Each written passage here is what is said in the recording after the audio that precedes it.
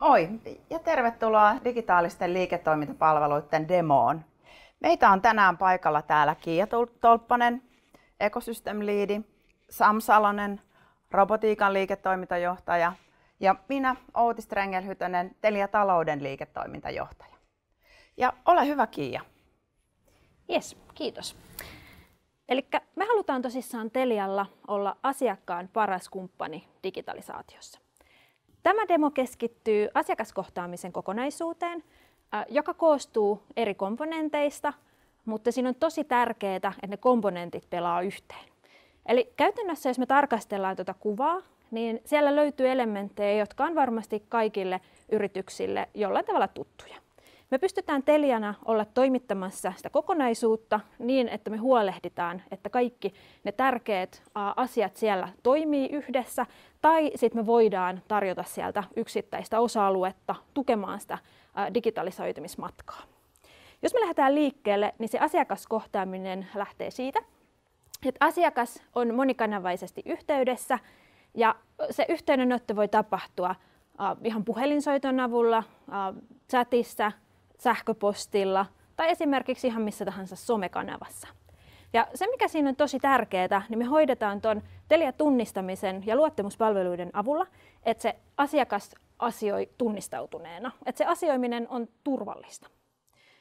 Sitten me huolehditaan, että se asiakaskohtaaminen on mahdollisimman tehokas ja asiakaskokemus on mahdollisimman korkea.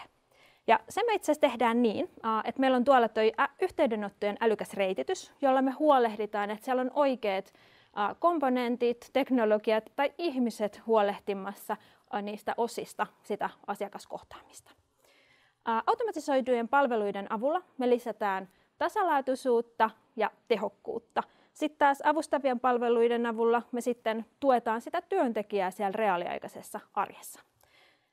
Analytiikalla me saadaan sinne lisänäkemystä sinne asiakaskokemukseen, ja sieltä esimerkiksi tänään käsitellään puheentunnistusta pikkasen tarkemmin ja mitä me sillä voidaan saada aikaiseksi.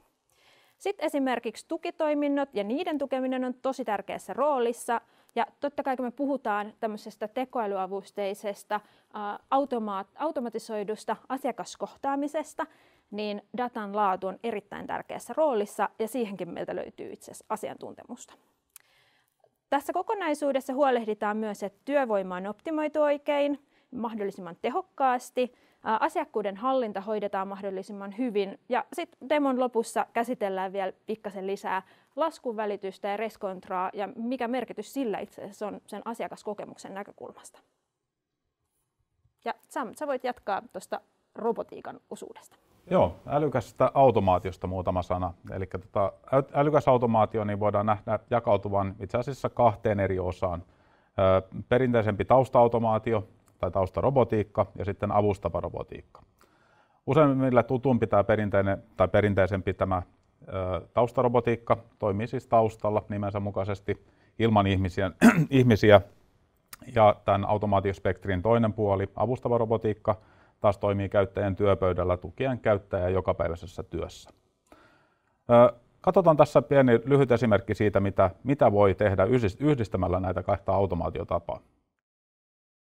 Kyseessä on asiakaspalvelutilanne, jossa asiakas haluaa nostaa luottokorttinsa luottorajaa. Kun asiakaspalvelija käyttää asiakkuudenhallintajärjestelmää, avustava robotiikka herää ja tarjoaa apua toimenpiteen tekemiseen. Asiakaspalvelija saa käyttöönsä ikkunan, joka avustaa hänen toimintaansa vakioidulla tavalla. Se hakee tiedot taustajärjestelmistä ja tarjoaa apua asiakaskommunikaatioon sekä ohjaa asiakaspalvelijaa myös kirjaamaan, että kaikki, esimerkiksi laissa määritellyt toimenpiteet tulevat tehtyä. Kun asiakaspalvelija on määritellyt ehdot luottorajan nostamiselle, taustarobotiikka herää ja alkaa tekemään tallennuksia ja luottotarkastuksia taustajärjestelmiin. Järjestelmiä käytetään todellisuudessa ilman ikkunoiden maksimoimista, mutta tässä demossa ruutu kuvaa, mitä kaikkea ohjelmistorobotti tekee asiakaspalvelijan puolesta. Kun luottorajan nosto on tehty, asiakkaalle lähetetään sähköpostivahvistus, jota asiakaspalvelija voi vielä halutessaan muokata. Sen jälkeen tiedot viedään vakioidussa muodossa asiakkuudenhallintajärjestelmään ja tiketti tallennetaan.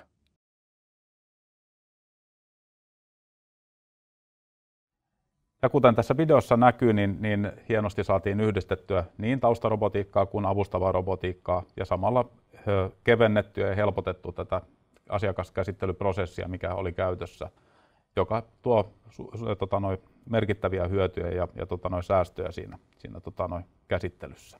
Muutama muu esimerkki, mihin tätä avustavaa robotiikkaa muun muassa voidaan käyttää, on raportointi.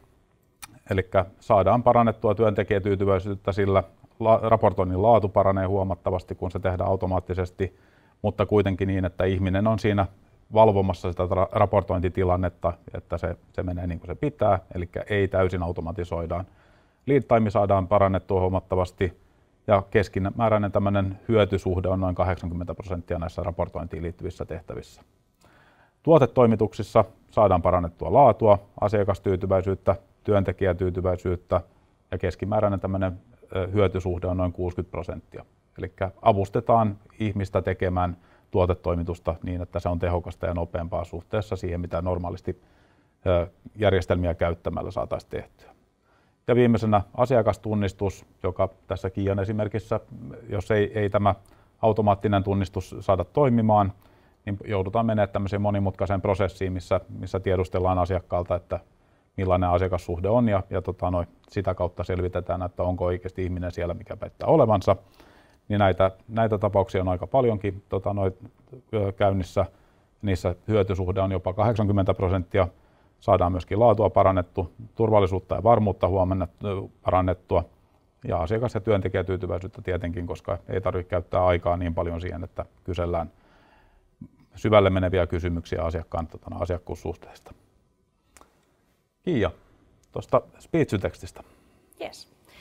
Eli mä haluaisin kertoa ihan muutaman sanan nyt osana tätä asiakaskohtaamista puheen tunnistuksesta, koska puheen tunnistuksesta on tullut tosi merkittävä osa automatisoida asiakaskohtaamista ja sitten taas toisaalta luoda parempaa asiakaskokemusta, koska teknologia on kehittynyt niin valtavasti, että puheen tunnistus toimii muiden valtakielien ohella tällä hetkellä tosi hyvin teollisessa ympäristössä myös Suomessa.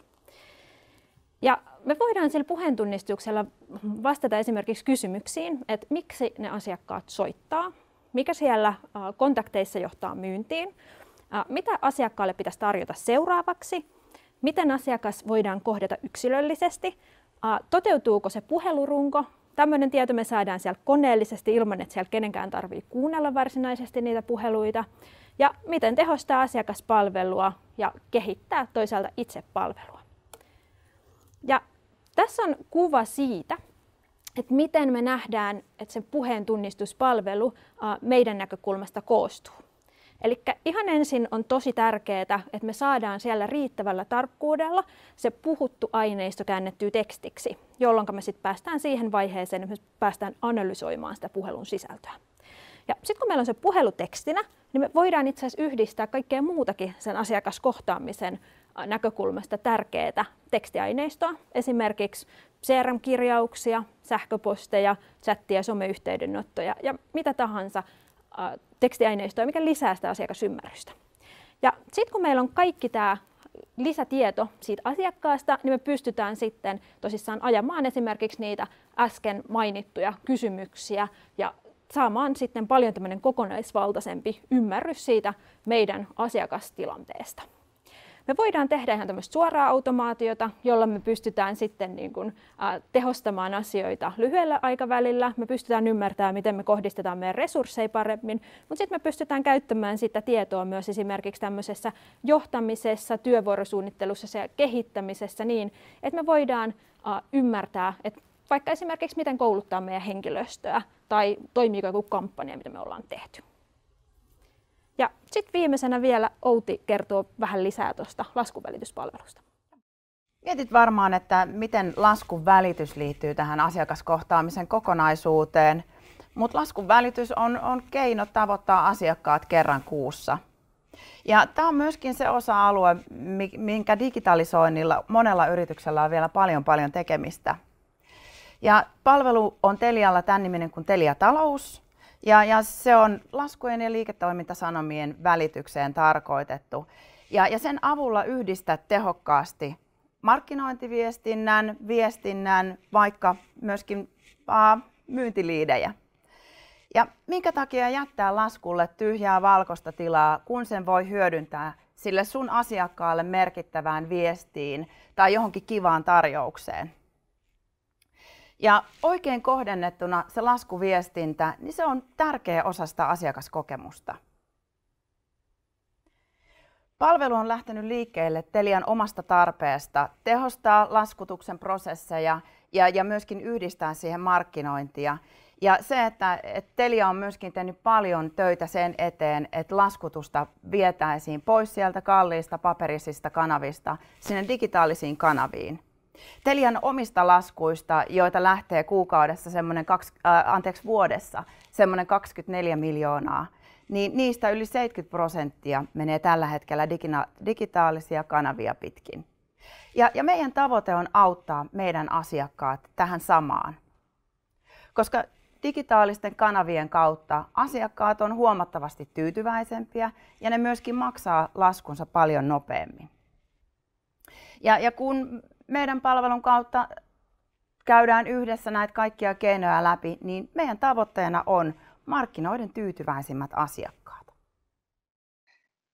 Ja nyt demoamme Telia Laskunvälityspalvelua, jossa näytämme, miten palvelussa voit hyödyntää laskua osana yrityksen markkinointi- tai viestintäkampanjaa. Tämä näkymä on laskunvälityksen seurantatyökalusta, joka avautuu, kun palveluun kirjaudutaan. Tästä vasemmasta yläkulmasta, josta pääsee eri osioihin, on Market Tool eli markkinointityökalu 1. Ja tässä esimerkissä me lisäämme laskulle PDF-liitteen. Täällä voisi tuoda myöskin sisältöä bannereille tai laskun eri osioille tuotaviin kohtiin. Ensimmäisenä markkinointityökalussa tehdään kampanja ja kampanjalle tarvitaan nimi. Ja tässä tilanteessa kampanjan nimenä niin on Kivra, koska halutaan markkinoida paperilaskuille tämmöistä sähköistä kanavaa. Sinne asetetaan markkinointikampanjan alkupäivä ja loppupäivä ja sen jälkeen se reitti, miltä aineistoa haetaan tähän. Tämän jälkeen valitaan prioriteetti kampanjalle, koska voi olla useita yhtäaikaisia kampanjoita, jolloin sitten prioriteetilla määritellään, jos halutaan, että tämä ohittaa kaikki muut. Sen jälkeen määritellään, että kampanja on aktiivinen ja ne tekijät, joilla aiotaan sitä kohderyhmää luoda. Eli tässä voidaan valita vain suomenkielisille tai ruotsinkielisille, englanninkielisille se kohderyhmä. Täällä voidaan myöskin valita eri kanavia, esimerkiksi paperilaskulle tai sähköpostille, tai eri segmentille, kuluttaja tai yritys. Ja sitten myöskin laskutyypeittäin. Tästä puuttuu nyt tästä meidän demokannasta se, että voidaan esimerkiksi tietylle tuotteelle kohdistaa tietyn tyyppistä viestintää, markkinointia tai mainontaa. Sitten mennään eteenpäin. Ja seuraavalla sivulla ladataan tähän kampanjaan se materiaali, mitä halutaan tuoda esiin. Ja nyt kun me haetaan tätä liitettä, niin se käydään hakemassa sit sieltä omalta koneelta. Seuraavaksi katsotaankin, että miltä tämä näyttää. Valmis näkymä tulee tähän oikealle puolelle. Ja näyttää ihan oikeanlaiselta, joten painetaan valmis nappulaa, niin olemme tehneet liitteen tälle kampanjalle. Ja tässä on näkymä, mistä pystytään sitten katsomaan, että mitä kampanjoita on tällä hetkellä meneillään. Sitten tässä nähdään nyt valmis lasku, mikä on tehty tällä meidän markkinointityökalulla. Markkinointityökalulla on lisätty laskulle tähän oikeaan yläkulmaan viestiä, mitä halutaan asiakkaalle tuoda. Se voi olla nimenomaan kohdennettu juuri tälle henkilölle tai sitten kaikki, jotka saa paperilaskun. Sitten täällä myöskin näkyy, että täältä näyttää se liite, mikä on tuotu tuolla äsken esitetyllä työkalulla. Sitten tuossa seuraavassa esimerkissä niin katsotaan, että mitä muuta sinne voidaan tuoda. Eli siellä on sitten laskun keskiosaan tuotu markkinointiviestintää. Ja tämä on nyt nimenomaan sitten asiakaskohtaista. Eli tämä asiakas on saanut sitten Telialta tämän kaltaista etua. Niin ihan hyvin vastaavaa toiminnetta voidaan hyödyntää teidän yrityksessä.